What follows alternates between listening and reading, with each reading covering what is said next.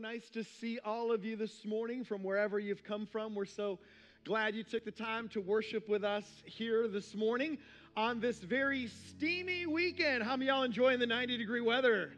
Come on now. 4 of you, 5 of you. I don't know about you. Yeah, but I'm actually even rocking the short sleeve shirt. Don't normally do that. And then I guess there's a meme flying around because Zach and I dressed alike today. So who wore it better? Polka dots or polka dots? Zach is younger and better looking, so I'm sure it was him. But anyways, you think our staff would be spiritual today. But anyways, enough about all of that. So good to see you today. Hey, before we dive into the message this morning, we have a lot of cool things going on this summer. We have our outdoor services that are coming up. Actually, we have our first one on Father's Day, just 2 weeks from now, bringing in the big stage, LED wall screens, and all that good stuff. And we are giving away a Weber grill. Some lucky dad. I made the mistake in the first service. I didn't have enough coffee yet this morning, and I said every father was going to get a Weber grill. We can't afford that. I had a correction there. I've never owned a grill over $199, so I don't even know what it's like to have a Weber, but there's some lucky man is going to win take home a Weber grill that day. It's out there in the lobby if you want to go salivate over it. Nevertheless, we have a lot of cool things. As you heard, VBS is coming up. But one of the things I want to draw your attention to real quick, and that is going into the fall, we're going to be bringing back a small group, life group program that we had done about 1.5 years ago called Freedom. It is one of the most powerful, fruitful life group semesters I've ever been a part of. We began it we didn't really realize we began it in January of 2020, not knowing we would be in a global pandemic, and we had to pause actually to kind of pretty much stop the series. But basically what it is, it's a small group series that goes for 12 weeks. And really the whole thing is to help you and I take some next steps in our walk with God, to walk in the freedom that God wants us to live in. And it's a great way not only to grow spiritually, but to build some friendships and relationships through small groups. And we had over 300 people involved in the Freedom Semester, and we had to stop it.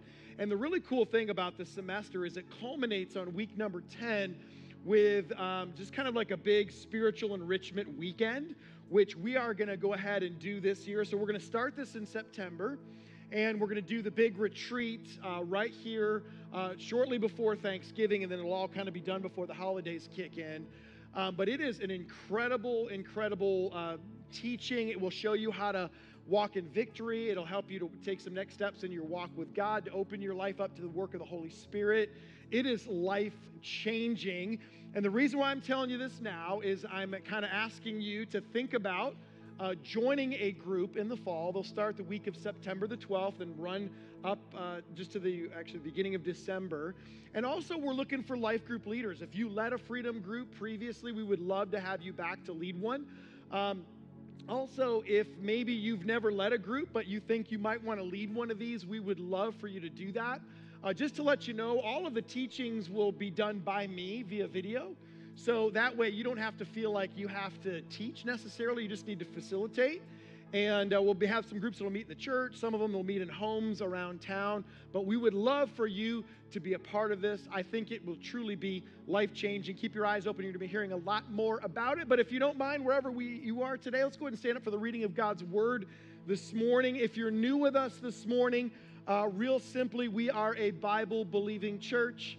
And in our 3 weekend services, we just like to stand up and honor God's Word. And we've been in a series since the beginning of the year, longest series that I think I've ever done. And it's simply a series called #Jesus. If you know anything about social media, that's how you follow content online. And my commitment to you as your pastor is to help you in 2021 to walk with Jesus Christ more intimately than you've ever walked with him, to follow him more passionately, to obey him more completely than ever before. If you do that, I promise you, this is going to be a great year, regardless of what you go through in life.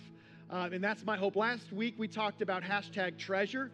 Where your treasure is, there your heart will be also. That we don't just live for this life. How many of you know this life's short? but we live for eternity. That's forever. And today what I want to talk to you about is a simple message called hashtag don't worry. Anybody struggle with that once in a while? Anybody like me? I think in my life personally, this is probably one of the areas over my many years of serving God that God has worked the most in my life. An area that I probably needed the most is not to worry, right? It's so easy to worry. There's so many things. Anybody ever lay awake at night and you play that what if game? What if this happens? What if my boss does this? What if the market does this? What if the industry goes like this? What I got this pain in my side. What could it be? You know, we worry and we lose our peace and we lose our joy, and it robs us of the joys of living. It robs us of the joys of God's presence in our life. God did not call you and I to live with anxious worry, but he called us to live in confidence and faith and peace. So we're going to go ahead and look at some, some very famous words of Jesus in Matthew chapter 6. This is what Jesus said to us, to all of us. He said, "Therefore I tell you, do not worry about your life." It's good stuff, right? That word life means any area of your life. Your finances, your career, your kids, your health, your relationships, what you will eat or drink, or about your body, what you will wear. Is not life more than food, and the body more than clothes? Look at the birds of the air. They do not sow or reap or store away in barns, and yet your heavenly Father feeds them. Are you not much more valuable than they? Can any one of you, by worrying, add a single hour to your life? And why do you worry about clothes? See the flowers of the field grow? They do not labor or spin, yet I tell you that not even Solomon in all his splendor was dressed like one of these. If that is how God clothes the grass of the field, which is here today and tomorrow is thrown into the fire, will he not much more clothe you, O you of little faith? So do not worry, saying, what shall we eat, or what shall we drink, or what shall we wear? For the pagans run after these things. I love this part. And your heavenly Father knows that you need them. But seek first his kingdom and his righteousness, and all these things will be given to you as well. Therefore, do not worry about tomorrow, for tomorrow will worry about itself. Each day has enough trouble of its own. Father, we pray this morning that you would help each and every person, those that are here, those that are watching, that God, you would help all of us to walk by faith. You've called us to walk by faith and not by sight. We thank you, Father, that you love us and you're in control, and you've called us to walk in peace and faith and trust, and not to have anxiety, not to worry. The future's in your hands, and we thank you for that today in Jesus' name. And everybody said, amen. And you can be seated this morning. And as you are, you know, I was thinking back over the last 20 years of life, and what the last 20 years has been like for us in our country. In fact, you heard Daniel getting up here. Where were you 20 years ago? I was thinking about Daniel. I mean, Daniel was up, he was in third grade. And anybody else in third grade when you were 20 years ago? Anybody? Some of y'all are laughing. Anybody long since high school 20 years ago? Anyways, that being said, I was thinking back over the last 20 years and, you know, looking back over some major things that our world has endured over the last 20 years, I think that it leaves one big word for all of us, and that is a word called uncertainty. I think for all of us, that's one of the things that we all as humans deal with is as much as feel like we're in control, things happen in life that show us that we're really not in control. All you have to do is go through a family crisis, or all of a sudden the industry that you work in changes, and suddenly you realize that maybe we're not as in control as we think we are. For example, remember back in 2001, remember where you were on 9/11. I remember exactly where I was that day. Mondays are the day that I typically take off. Even back then I did.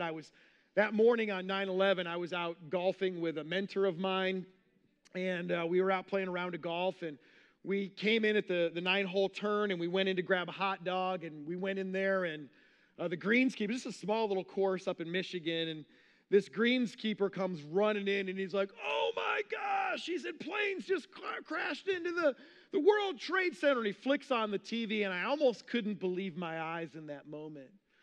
But suddenly, you know, we thought terrorism and all that was something we were going to have to fight overseas, but it wasn't going to affect us here. And then suddenly people began to realize, are we as safe as we think that we are in our country? And then we began to get our bearings back and get our legs back. And then we went through the 2008 Great Recession, which was the greatest financial crisis our country had faced since the Great Depression. Just 7 years later, that's what we went through. And a lot of people lost everything during that time. Businesses folded up. People lost their life savings. People's entire industries changed. People lost their houses. And suddenly people were realizing, am I as financially secure as I think I am? What does the future hold for me financially? And then we got our legs back from that, and the economy started turning around. And then last year we had COVID-19 come and hit us. And suddenly, who would have ever thought in January, when we're ringing in the new year and we're doing all these great things, that suddenly there would be a global pandemic that would literally shut the world down. That we would be shut down. You'd be working from home or not working at all. Church would be completely online. And then all of a sudden, now we're realizing some of us lost family members and friends and people that we loved, and they got sick. And so you can see over the last 20 years, the things that we face when we realize as in control as we think we are, we realize that honestly, sometimes we're not in control. Just look at some of the major things that have happened in our lives. But let's bring it down to your life individually. Let's think about your life. What are the things that keep you awake at night? What are the things that keep you from being able to rest? In fact, I was doing a little bit of reading this week, and in a Psychology Today article, they were talking about the top things that people worry about. And the first thing that people worry about most, they say, are finances. So you're worried about your financial well-being. Am I going to be able to retire? Am I going to be able to help my kids get through college? What's going to happen? And then the next thing would be your career. People worry about their careers. Am I going to continue to climb the ladder at this place? Is there something different for me? Am I going to make it here? What's going on? Does my boss really like me? Are they really going to do the things that they say? You're concerned about your career. Other people, they say, are worried about their relationships, their family. Maybe you worry about your kids. You worry about your spouse. You have some important relationships in your life that you're uncertain about those relationships and the choices that those people are making. And then for others, it's health. You get that pain. You got that pain in your side, and you're laying in bed at night going, my great-grandma died of cancer, and my grandmother died of cancer. Oh, my goodness, do I have cancer? And you lay there at night, and you're like, what's going on physically? And all the different things that many of us worry about. And if you're here and saying, yeah, that really hits home for me, I'm a warrior. I've been open with you. I think this is probably the one area of my life that I think over the last 20 plus years, God's worked in my life the most is not worrying and just trusting God in the various seasons of life. When you're a leader and you have a lot of responsibilities, sometimes it's easy to be given into worry. But actually, worrying is very common. In fact, in a recent study, out of all the people that were polled, 86% of the people in this latest study that I read said that they were worriers. As a matter of fact, out of that worrying, they said the average person that worries, check this out, worries 1 hour and 5 minutes a day. Think about that. An hour and 5 minutes, if you happen to be one of those worriers, on average, the average worrier gives up an hour and 5 minutes a day to just worrying about what might happen in the future. That equates to 12 hours and 53 minutes a week, but check this out. If you live the average lifespan and you are somebody who worries, that you will actually worry away over 5 whole years of your life. Isn't that crazy? To think that you and I might be robbed of the peace and the joy and the enjoyment of today because we're so worried about tomorrow that we actually worry away 5 years of our lives.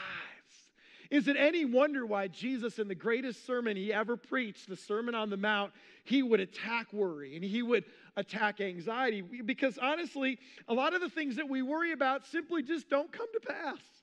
In fact, in the one study that I was reading, they said that 91.39%, where do they come with the 0.39s? I don't know. But 91.39% of the things that you and I worry about never happen. Isn't that interesting? So the bulk of the things that you and I worry about never materialize. Only 8.61% of the things that you and I lay awake at night and worry about actually come to pass in our lives. So let's kind of break it down. Let me kind of just define for you what worry and anxiety Simply put, anxiety or worry, it's distress about future uncertainties. So really, our worry and our anxiety is always rooted in the future. So what happens is you and I think about the what ifs of tomorrow. What might happen to my industry? What might happen to my career? What might happen to my children? What might happen to my health? And what we do is our imagination that God gave us for very good reasons can be used against us. And you can be thinking of all the possibilities of all the bad ways things could play out in your life and really be robbed of the joy of today. In fact, the great Chuck Swindoll said it like this. He said, what worry does is it pulls tomorrow's storm clouds over today's sunshine. Isn't that so true? That literally what happens is through worry and anxiety, we pull the what ifs of tomorrow, these rain clouds, and we pull them over to today's sun. We don't enjoy this day because we're so worried about tomorrow. And let me tell you, worry impacts us in ways we would never imagine. In fact, there are many negative side effects. If you're following along in the sermon notes today or on the app, you'll notice that. Look what Proverbs teaches us, the book of wisdom. It says, an anxious heart weighs a man down. So what does that mean? It weighs you down. When you are anxious and worried, it robs you of your energy. In fact, prolonged worry and anxiety leads ultimately to depression. So you can come to a place where you're actually depressed. In fact, when you look at this word worry, it's kind of interesting. In the Greek language, the word worry, it comes from two root words. The first root word is divide, and the second one is the mind. And so what happens is when you and I are worried and we have anxiety in our life, our mind is divided. We're having a hard time focusing on here because we keep projecting about what's happening over there or in the future. And what happens is it causes us not to be very productive right now because you can't focus. It affects our relationships. You can't give your best to your wife.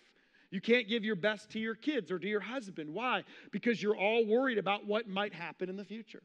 In fact, early on when I was in ministry and I was kind of getting my feet wet and I was dealing with all the challenges of, if you lead in any area of life, you know what it's like, right? We all have different stresses that come with leadership. And in the midst of that, I remember the kind of worry and it was kind of getting the best of me for a season. And my wife, Christy, I love the way Christy operates. She just, she got to this place where she would clap her hands and she'd say, hey, where are you? We'd be out to dinner and she'd be like, hey, where are you? And she literally helped me to, yeah, here I was. I mean, I'm at dinner with my beautiful wife and I'm sitting here and my mind is going a million miles an hour about all this other stuff. We miss the joys of our relationships because we're so concerned about what might happen tomorrow. It steals the joy and peace of today. It robs us spiritually. It literally robs us spiritually. When you look at the parable of the sower, the word of God being the seed being sown, the Bible said that the word was unfruitful in one of those men's lives because of the cares of this world. So worried about making money, so worried about getting ahead, so worried about the future and all of that, that the word of God didn't even bear fruit in their life because they were so focused on just making it here in this life. It robs us spiritually, and actually it robs us physically. Johns Hopkins Hospital years ago did a study, and they found out, simply put, worriers do not live as long. If you are a chronic worrier, if you're somebody that deals with a high level of worry and anxiety in your life, statistics show you will not live as long. In fact, the great Dr. Charles Mayo of the Mayo Clinic, look what he said. He said, worry affects the circulation, the heart, the glands, the whole nervous system. He said, I have never met a man or known a man to die of overwork, but I have known a lot who died of worry. And isn't it true? It affects your body. It literally, you can worry yourself to death. You can worry yourself sick. And here's the bad part about it. Ultimately, how many of you know worry accomplishes nothing, doesn't it? It accomplishes absolutely nothing. All your worry does is rob you of your today. In fact, look what Jesus said. He said, can any of you by worrying add a single hour to your life? You can't, right? By worrying, we can't make our lives longer. By worrying, you're not going to change the economy. You're not going to change your health. You're going to make your health worse. So obviously, it's like kind of like running on a treadmill. You know, there's a lot of activity happening, but you're not going anywhere. And that's what happens. We wear ourselves out emotionally and physically because we're so worried about what might happen in our lives. But here's the truth today. The truth is that God wants you and I to live in the worry-free zone. Isn't that good? God called you and I to live in the worry-free zone. God did not wire you and I to live with a whole lot of anxiety and all that. And some of you know what anxiety feels like. From worry, it goes to anxiety. Worry is in your mind. A psychologist said it like this. They said, worry is in your mind, but anxiety you feel in your body, right? It's like your heart rate goes up and your blood pressure goes up and you feel that. When you live with long sustained periods of that, it will rob you. God did not wire us to live that way. He gave us that fight or flight to get out of trouble or in the midst of a crisis. But outside of that, you can't live like your life is a crisis. We can't live that way. God called us, He didn't wire us that way. He called us to live with peace. Notice what the Bible says here. Look what Jesus says. Therefore, I tell you, do not worry about your life. What does that apply to? Every area of your life. In the Greek language, that literally means your life in total. Like, don't worry. Don't lay awake at night wondering what's going to happen. Don't let your joy be stolen. Don't ruin these precious moments with your kids as they grow because you're so focused on what might happen tomorrow. Now, some people look at me and say, well, Pastor Matt, does that mean I shouldn't have, isn't it smart to have concern? I mean, shouldn't I be concerned about things in life? And I would say, yes, it's okay to have concern.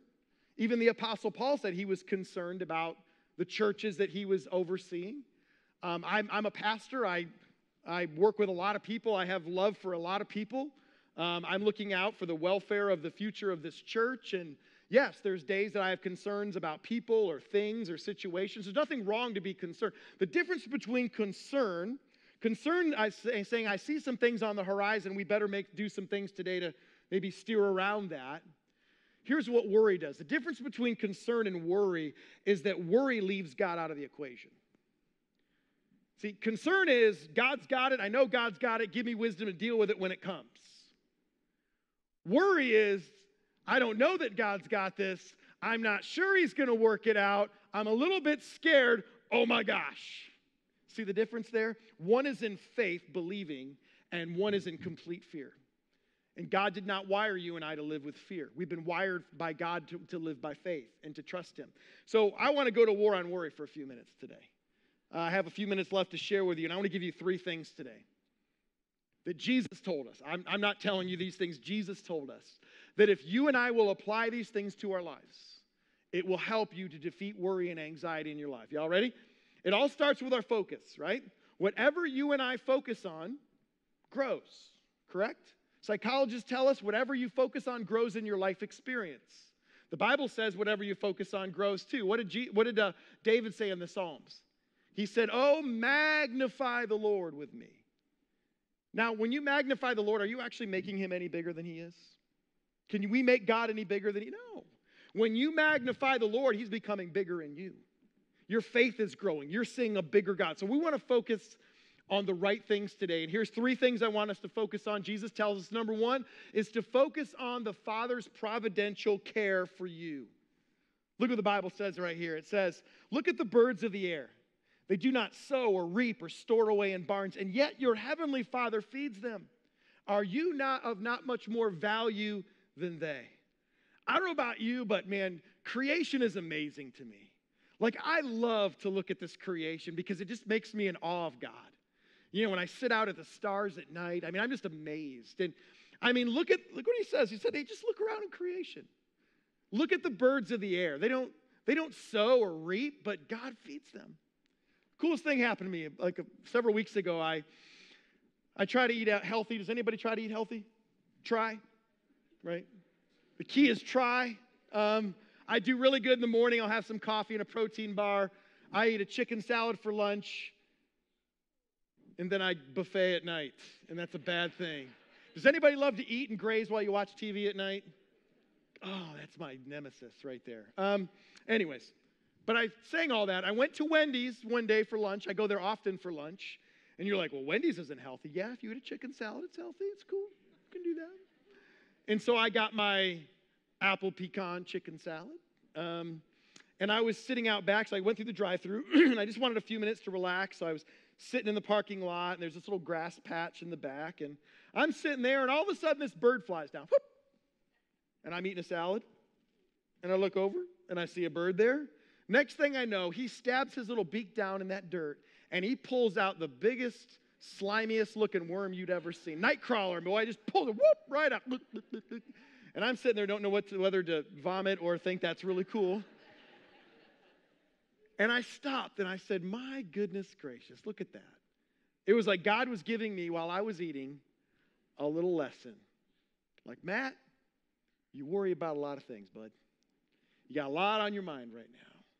How are you going to take care of your family? How are you going to take care of the church? How are you going to do this? How are you going to navigate that? Look at that bird. Do you see a bird behind a combine? Bringing in the harvest? No, right? Isn't it amazing? Like, that is a funny thought, isn't it? But do you really see that? Like this morning, I get up really early. A couple days a week, I get up early every day, but Sundays it's like 5 a.m. I was up studying this morning. There's a certain time that my dog has to go out for a second time. Y'all know that why, right? And so before I got in the shower, I opened the back door, and we have an older fixer-upper home, but we have this really cool big backyard, and it was kind of foggy, hazy this morning, and I let Harley out. Well, he took off like a shotgun, and I look, and there's deer in my backyard. And it's kind of funny because I think the deer know that he's got an electric fence. Because they've interacted enough where the deer's just sitting there going like, what are you going to do about it, bud? And here he is, the deer is just sitting there grazing. Think about how easy that is. Do you think that deer was up all night worrying about my dog? Probably not. I mean, you think about the way, just look at, and look what the Bible says. The Bible says a sparrow does not fall from the sky in the middle of the forest, in the middle of Brazil, without the Father knowing. Do you realize the Bible says the hairs on your head, or the lack thereof, are numbered? Right? Yeah. But God knows all of that. And look what he's trying to say to us, that he's provident. How many of y'all believe that God's in charge? Do you believe God is sovereign?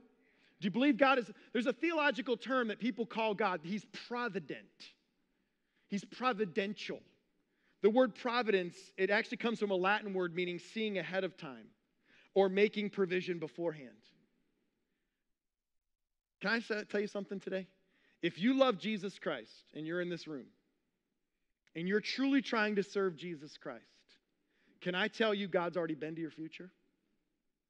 Do you know all the things that you need he's already figured out how to provide for? So why are we laying awake at night worried about it? He's already got it taken care of. He knows where you're supposed to be in your career. He's got I look back over my life and I'm like, I could have never done that. Could have never figured that out. But yet God did.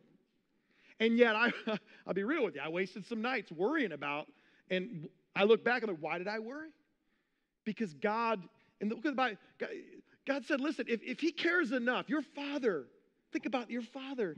That's what one of the big things Jesus came to reveal to us is the Father. You and I have a loving Heavenly Father. Regardless if you had a good father or not so good father, you have a Heavenly Father that's crazy about you. He loves you. He wants the best for you.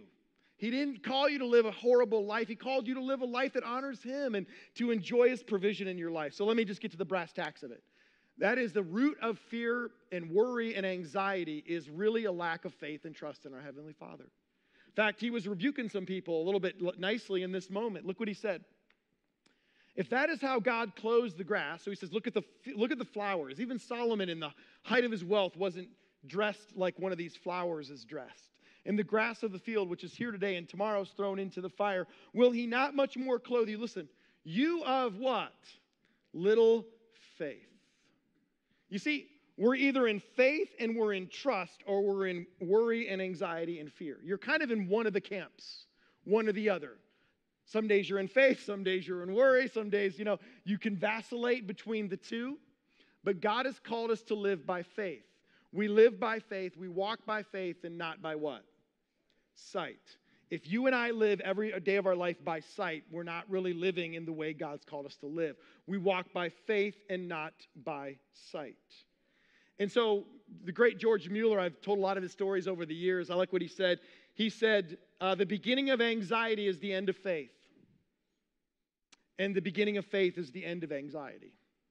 So when you and I can rest in the providential love of God, know we're serving him, know we're following him, we can rest in his love for us, and we're in faith in that moment, and we are no longer in fear. But what happens is, and this is where I think the devil attacks us. Let me be honest with you. We have an adversary, and one of the things that he always tries to do is attack the character of God.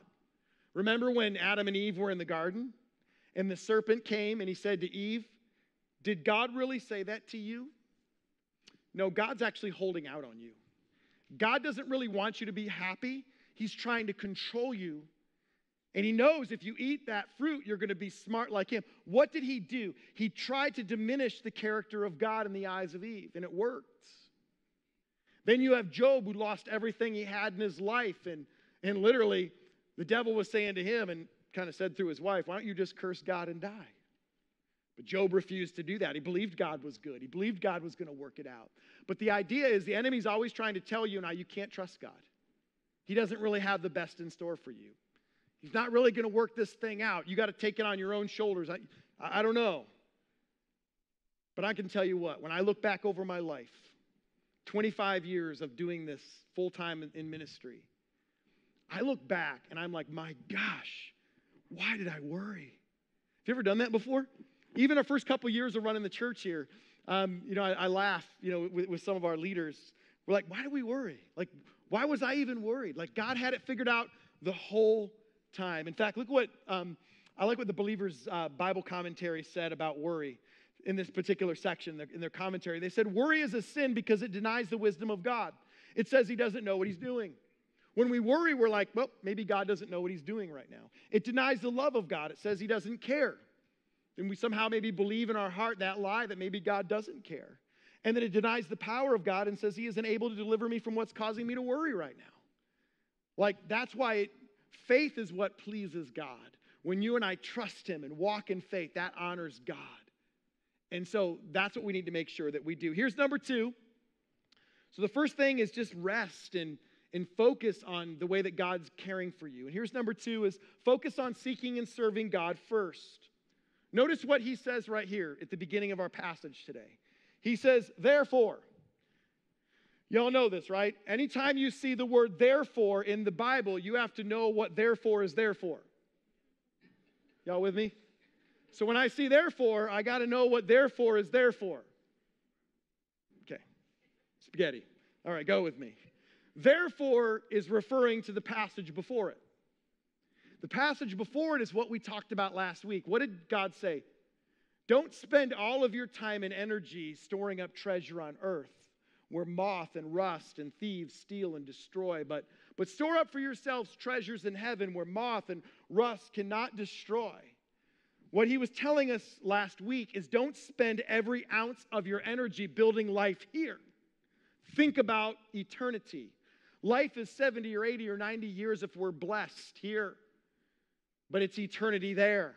But sometimes we put all our eggs in this basket and we don't think about God and live with God in mind and live for the purposes of God. And it's all about, I was telling you that, last week that I'm always concerned about young families. We have a lot of young families in our church, and I worry about some of these young men and young women that are extremely talented and gifted and blessed, and man, they're doing awesome things in life, and that's awesome. Like, I applaud that. God's proud of that. But here's the danger. You can get so caught up in that, in chasing the allure of this life, that we spend our whole life living for this life and don't prepare for that one. That one is forever. And so Jesus is saying, listen, therefore, don't worry about all that stuff. Work hard, it's a value. Do that. But think about the life beyond this life, because life's more. Look, do you not worry about what you'll eat or what you drink? Look what he says. He goes on to say, is not life more than this stuff? Isn't life worth more than money and a bank account and a nice house and a nice car? There's nothing wrong with any of that. But when all that is, that whole focus of my life is that's when we can begin to miss it. So look what he says, verse 33, the famous verse. He says, but seek first the kingdom and his righteousness, and all these things will be given to you as well. So seek first. What does it mean to seek first God's kingdom and God's righteousness? Let me tell you a quick little story I read that I thought was a pretty cool illustration of this. The story I read was about a painter Some of you might know the name James Abbott Whistler. Anybody maybe was a famous painter. And I heard a story about him that he was auctioning off some of his paintings. And on one particular day, he sold a painting of his to a millionaire. And this man had a mansion. And he came to Mr. Whistler and said, Mr. Whistler, since I bought this painting, will you come to my home and show me where it would be best displayed in my home? And Mr. Whistler said, for sure, yeah, I'll come over. So he came to Mr. Whistler's house that day. Mr. Whistler came to this millionaire's mansion that day. And when he showed up, the millionaire was taking him through his house and says, you know, Mr. Whistler, what do you think about my great room? I think this is the biggest, nicest room in my house. We should probably use this room. And Mr. Whistler kind of nonchalantly maybe nodded. And then he walked over and he said to Mr. Whistler, he's like, how about this wall over here? Would it look good over here? Mr. Whistler just kind of looked at him, and then he walked over. He said, how about this wall? Would it look good over here? And the painter Whistler just kind of looked at him kind of crosswise. Till finally when the man stopped, he said, well, Mr. Whistler, what should we do? And this is what the painter said. He said, I want you to take everything out of this room. Get it all out of here. Take out every bit of furniture, every table, take everything off the walls, put this room to its barest state. And then we will walk back into this room. We will pick the wall that best accents this picture. We will hang it, and listen, then we will arrange all of the furniture in this room to accent this picture. Don't miss the principle there. See, a lot of times what we do is we say, I have all these dreams, I have all these goals, I have all these aspirations, I'm going to do, and then I'm going to add God on to bless me. Right? It's the add-on Christianity. I'm going to do, and then add on Jesus so I get blessed. Right? Jesus said, no. Chuck all that aside. Don't give up your dreams. Just go with me. Put it all aside. Seek Jesus first, his kingdom first, his plan first, his will first. Arrange your life around him first. He's number one. He's the pursuit of my life. He's whom I'm serving. He's whom I'm living for. And everything else in my life I will arrange in order with him being first. Jesus says, when you do that, I'll take care of your every need. I'll open all your doors. I'll take good care of you. I'll bless you. And you don't have to live with worry. That's a good deal. So let me give you practically. Here's 3 things quickly. Number 1, to seek the kingdom first means to know him more intimately daily. So let me give you some practice. How do I do that? Number 1, just go after Jesus. Spend time praying every day. Get to know him. Give him the first and the best. Maybe in the morning or whatever. Spend time getting to know him. Read your Bible. Pray. Get in the Word. You know, I'm proud of all of you here today. It's a beautiful weekend, and you're all in church. The first day of the week, right? Putting God first. That's a wonderful thing. You're growing. Get into a life group. You know, do these things to grow spiritually. Here's the second thing.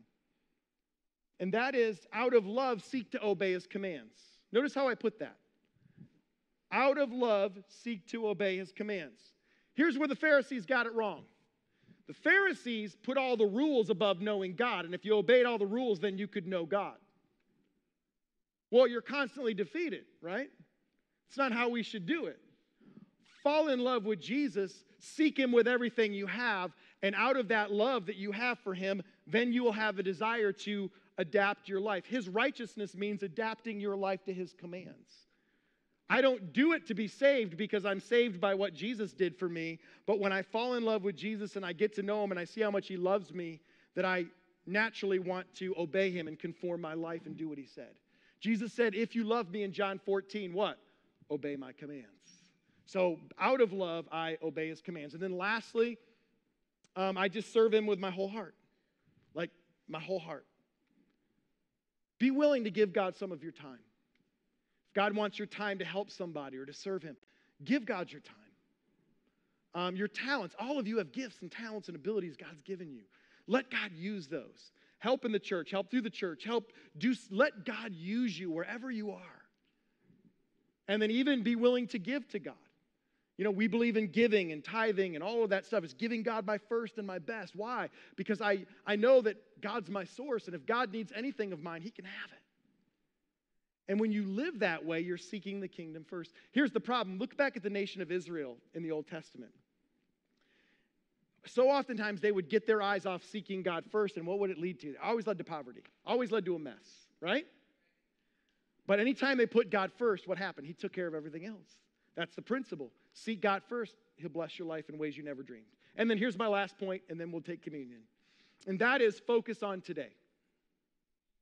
Notice how Jesus ends this. Verse 34. He said, therefore, do not worry about tomorrow, for tomorrow will worry about itself. Each day has enough trouble of its own. Worry and anxiety is always rooted in tomorrow. And the problem is God gives you and I grace for today. Do you realize that? Like God gave you a dose of grace when you got up this morning. And that grace is to give you the grace to handle any trial comes your way. Any decision that you've got to make, God's going to give you the grace for it today.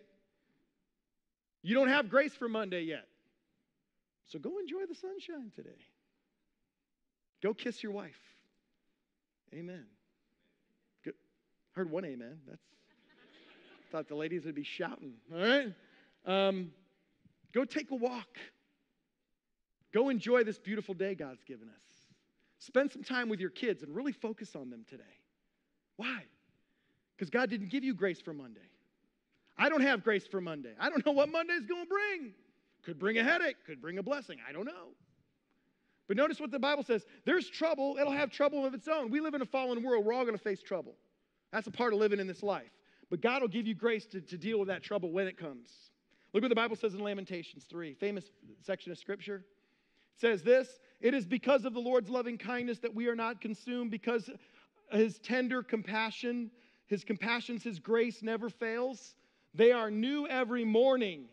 And great beyond measure is what? Is your faithfulness. So enjoy this day. Do what you got to do today and enjoy every moment of it. Don't get yourself focused on tomorrow or next year. Yes, you can be concerned and do certain things at certain times, but don't project into there. Don't live there. You miss today by worrying about tomorrow. Don't pull that rain cloud over today's sunshine. Enjoy this day. Do what he's called you to do. You're dealing with a sickness in your body. It's like, I've been dealing with this for years. How am I going to do it tomorrow? Don't worry about how you're going to do it tomorrow. Just do it today and trust God for his healing today. You know, you got a difficult boss you're serving on Monday morning. When you get there Monday morning, ask for God's grace. How are you going to serve him on Tuesday? I don't know. God's grace will be there when you get there Tuesday. That's the idea. God's grace is there for every day. So here's my encouragement to you today. God wants you and I to live with faith. He wants us to live with trust. He wants us to live with peace and with joy. He wants us to seek after him with all of our hearts. And when we do that, guess what God does? He gives us everything else along with it. So don't live your life in worry and anxiety. Know that he's got your future under control. Focus today on God the Father's care for you. Focus on seeking him first and focus on today. And I promise you, if we will obey Jesus' teachings, you and I will have peace and joy where we had stress and anxiety. Amen? All right, well, let's take communion today. We like to take communion on the first Sunday of the month. And as we do that today, this is a special day to do that. As we've been in the midst of this series, it's our moment just to focus on Jesus. What is communion? It's a time to remember what Jesus did for us. The bread that we eat represents God's broken body that was hung on a cross for us. The juice represents his blood that was poured out that washes away all of our sins. See, Jesus did all the work to make us right with God. He did it all. And that's what we're celebrating. We brought nothing. He gave us everything. And out of that, we love and serve him and obey him because he loved us that much. And as we think about this, I have one little scripture I want to give to you before we take the communion this morning. And it's right here. I love what it says. It kind of hits the whole worry thing. I think it's here. There it is. What shall we say to these things? If God is for us, who can be against us? That's good news, right? If I'm seeking God's will first, if I'm seeking him first, he's for me. He who did not spare his own son, but delivered him up for us all, how shall he not with him also freely give us all things? You know what Paul's saying under the inspiration of the Holy Spirit? He's like, listen, God gave us his own son. Why wouldn't he help you? Why wouldn't he take care of tomorrow? Why wouldn't he worry? Why wouldn't he take care of? Of course he will. Let's trust him that he does. Amen. So the bread represents his broken body. The juice represents his blood that was shed for us. So this morning I'm going to ask you to close your eyes and bow your heads before we take the communion, because God wants us all to take communion, and he loves when we do that, but he wants us to do it with a good heart, with a pure heart. And so if you're here today and you've never made Jesus the Lord of your life, I want to invite you to do it right now. Maybe you've never put your faith in what Christ did for you. You've never had that born-again experience. This is a great time to do that. Maybe you're in a place where you served Christ at one time but drifted away. And just want to invite everybody. I'm not going to embarrass anyone. I'm just going to ask everybody to pray this prayer, whether you're online or whether you're here today. If you've never put your faith in Christ, here's a great opportunity to do that. Could we all pray this prayer together? Just say this with me. Say, Jesus, I love you, and I thank you that you loved me so much. You came to earth and died for me. I put my faith in you today as my personal Lord and Savior. Please forgive me of all of my sins and help me to live for you. In Jesus' name. How we'll do communion is if you're on the floor, the ushers will release you from the back to the front. Just walk down to the table nearest you, grab a cup, and go back to your seat. If you're in the balcony, just stay where you are. They'll serve you right where you are. You can go ahead and pull this little cellophane top off. It releases the bread. Then you can pull the tab. It releases the cup. I'll lead us all together in communion. Just hold on to it. And just let's think about the goodness of God while the band sings.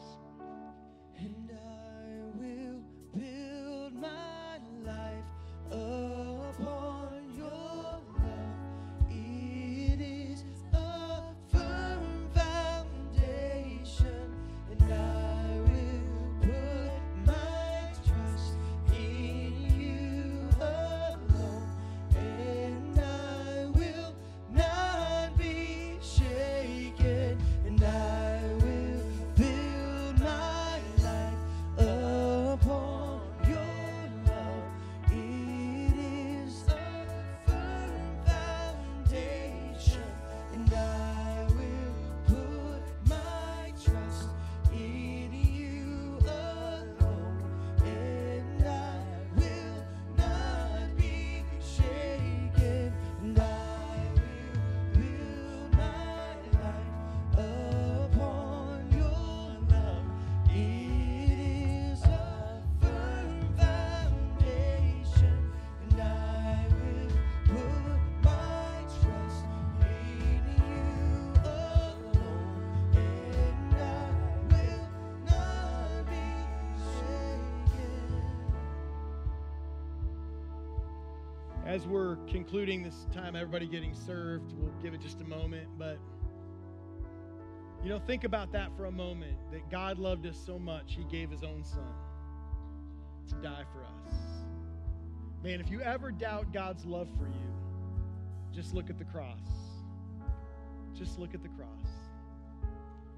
Listen, if you were the only person on the face of the earth, Christ would have died for you. That's how we're loved. The Father sent his own son to die for you and I. He cares about you. He cares about all the needs of your life. He's concerned about anything that concerns you. He didn't call us to live with anxiety and worry. He called us to live by faith. The just shall live by faith. The more we trust in his goodness, the less we worry, the more peace we have, the more we see God work in our life. And so as you hold up that communion, let's go ahead and just hold that bread up. That represents Jesus' body that was broken for us. He paid a terrible price for you and I, the punishment we deserved because of the sin of humanity. Jesus, in his sinless perfection, took that for us. Lord, we thank you for your body that was given for us today. In Jesus' name, you can eat that bread this morning.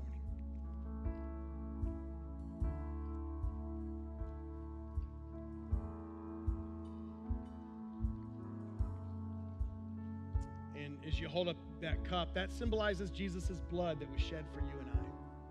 His blood washes away all of our sins.